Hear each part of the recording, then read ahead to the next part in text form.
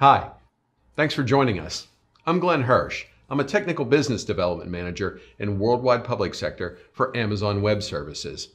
I'm joined today by Sheng Shen, who is a solution architect here in worldwide public sector, and he focuses exclusively on containers and serverless solutions. Thanks for joining us today, Sheng. Happy to be here. You know, one of the questions we get quite a bit is, if you're new to working in this world of DevOps and Agile and that area, is pipelines. What is a pipeline? So I've invited Sheng here today to join me and maybe give us a little bit of definition about, kind of some introduction to what is a pipeline, Sheng? Yeah. Pipeline is a way allows you to automate your CI/CD, continuous integration, and continuous deployment for your applications. It has multiple stages, allow you to do different things. Like for example, build your applications or deploy your applications, and also allows you, like for example, testing your applications. Okay, so in the old world, right, we would write some code and then basically just put it on a server and run it, right? Yeah. So how's that changing by today? Yeah, let's have an example. That's a basic pipeline over there. So the developers working on the code in their native IDEs could be Cloud9.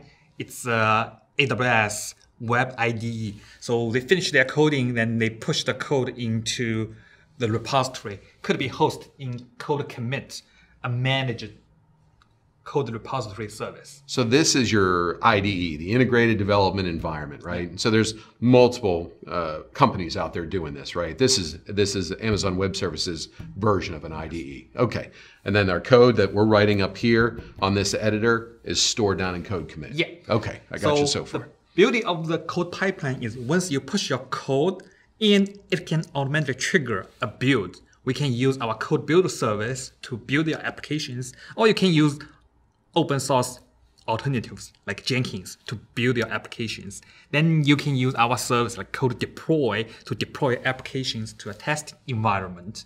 Then we can automate the testing over there to do like integration testing, to do load testing. When we are satisfied with the results, we can deploy again to a production environment using CodeDeploy or Jenkins and finish your continuous deployment. So this is a basic version, right? Yeah, this can get, in real life, pipelines are much broader and bigger typically, right? Yeah. So the key here, right, is with AWS, we give you the basic functionality and services so that you could start today, right? And build it, just even if it's a couple lines of code, you could build your own pipeline. Exactly. We always give you like building blocks. You can have multiple stages doing different things over there. You could do unit testing here. You could deploy to a staging environment. And later on, you can merge your code to a different branch and deploy your new version to your production environment. So a lot of flexibility and capabilities over there. All right. So this is a basic one. How would we snazz it up a little bit? How do we add some feature capability within our portfolio to really add some more value here? Yeah, another example would be people want to containerize their applications. Then if they want to build a Docker container, for example, they can commit the code and use CodeBuild to build their Docker image and push the image into a registry, like for example, AWS ECR. Then they can use CodeDeploy, pull the image back and do a deployment to their testing environment, to an ECS or EKS or their own container environment, and push them eventually to the production environment. Gotcha. Okay, so here we're at the point where now we're getting really kind of fancy, right? We're taking code, we're compiling it, taking all these libraries, creating what I consider executable code, right? Is that fair? Mm-hmm. So, and then we store those in the Elastic Container Registry, right? This is where this is stored. So this is different than CodeCommit, right? That's different. CodeCommit's keeping my source. Yeah. So the actual, I guess, readable format of your code. And the ECR is containing the what? Yeah, the Docker image. The image. So that's really, okay, so that's it all packaged up. And this image, that's the portable piece. That's the piece that can go into multiple clouds, multiple locations, right? Exactly. Excellent, excellent. And the deploy actually gets it out to that target environment, wherever it may be. Yes. Gotcha. And so now we have tests down here. What can I do with my code, right? Are there any other tools I can put in with my code to maybe see what's going on?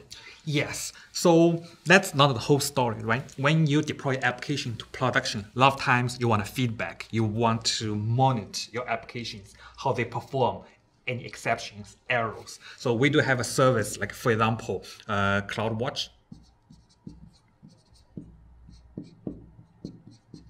Allows you to collect all the logs and the metrics and show you the data in a dashboard. Or we have another service called X-Ray, which allows you to have a tracing for your application from end to end.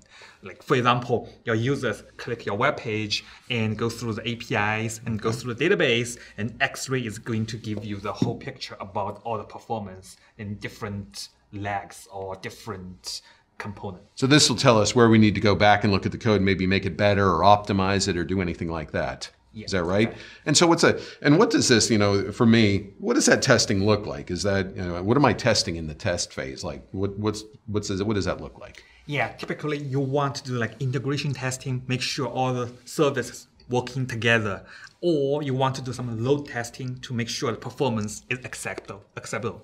So years ago, you would probably sit down at a terminal of some sort and really test it by hand, right? And so this automates that piece? Yes, you can have a different component either from a partner, or you can develop your own testing suite to test all your applications. So let me get this right. I'm going to write a web-based application. So I've got my editor. I'm really drawing some basic, maybe doing some database searches, maybe doing some type of activity there. I'm going to deploy that application out, and then I'm going to automate it to make sure that my data entry, so I can run all these, scripts, I guess is the right word, right? So it's going to test to make sure that the browser's working, that I'm able to edit the record I need to edit, and it's going to do that all automated. What if it fails? Yeah, the code pipeline would stop over there, and you can have alarm to go there and check out what's the error and fix your problem and deploy it again. So somebody might have to go change some code, tweak it, fix it, etc. Yeah. And so what happens if it goes through this whole process and all the tests are passed and things look good?